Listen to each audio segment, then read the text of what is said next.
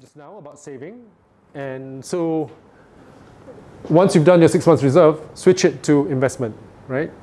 Pew, go straight to a robo-advisor like Stashaway or something. And the nice thing about transferring every month is that, you know, whatever the price is, if it's high, you buy high. If it comes low, you buy low. So they call it average costing. Right? Over time, you're buying on an average cost basis, right? Say you had a lot of money, you had 100,000, right? And then you bought it high. When the thing goes down, you feel the full impact when the price goes down. But if you buy month by month, you know, it goes high, you buy a bit, it's more expensive. When it goes down, it's a bit more, it's cheaper. At the end, the average works out quite okay, right? So I just wanted to show an example of what 700 gets you over 10 years, right?